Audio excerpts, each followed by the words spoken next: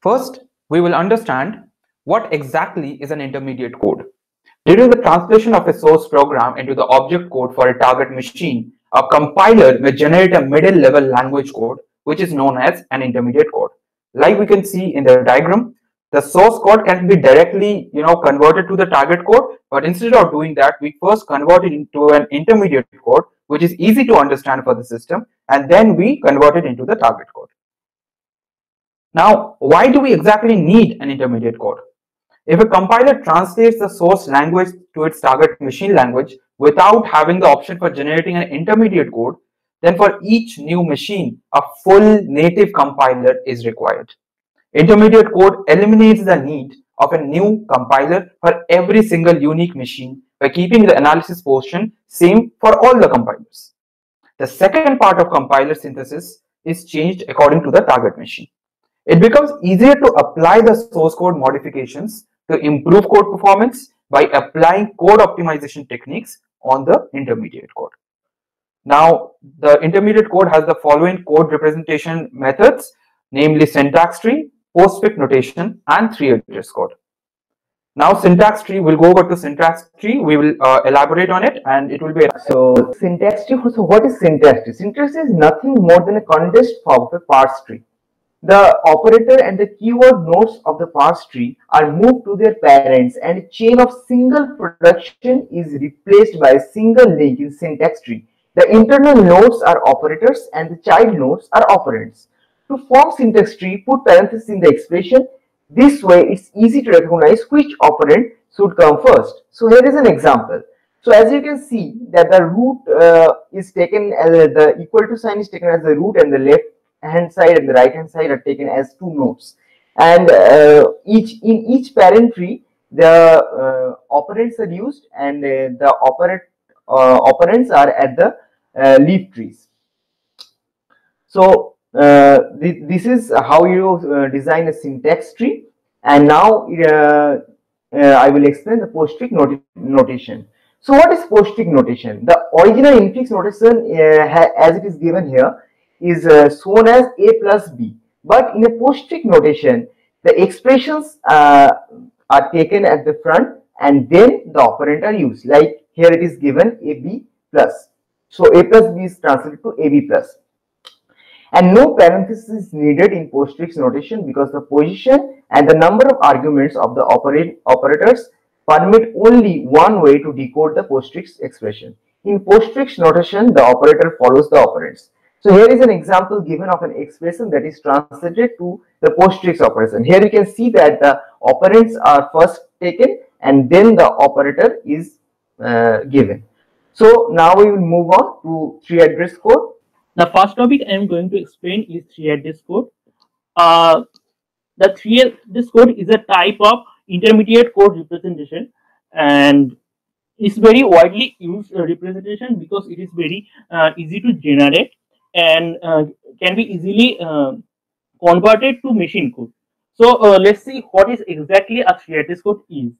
So a three-address code is a statement involving no more than three references or addresses, which are for operands and result, is known as three-address statement.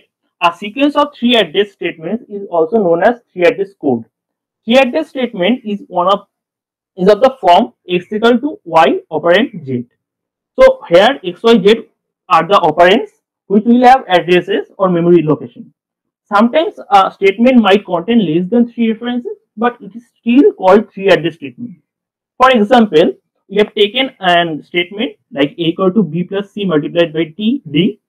So the intermediate code generator will first try to divide this expression into sub-expression and then generate the corresponding code. At the beginning, we have taken from the right hand side c multiplied by d and assigned the value to r1. Then we have calculated b plus r1 and assigned the value to r2. And at the end, we have assigned the value of r2 in the variable a. Next slide, please. Yeah. So our three-address code has at most three address locations to calculate the expression, as we discussed earlier.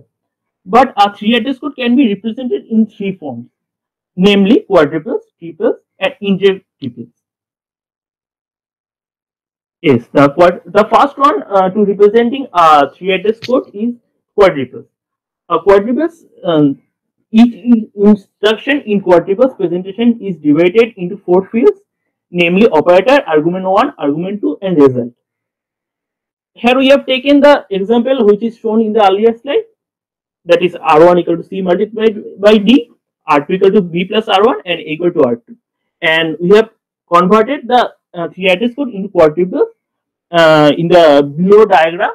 So in the diagram, we have taken four columns for operand, argument 1, argument 2, and result. In the operator column, we have listed all the operators, and argument 1 and argument 2, we have taken the arguments from the right hand side of the equal sign, and in the result column, we have taken the variables from the left hand side of the equal sign. Next slide, please. And cheapest is the second way of representing a three address code.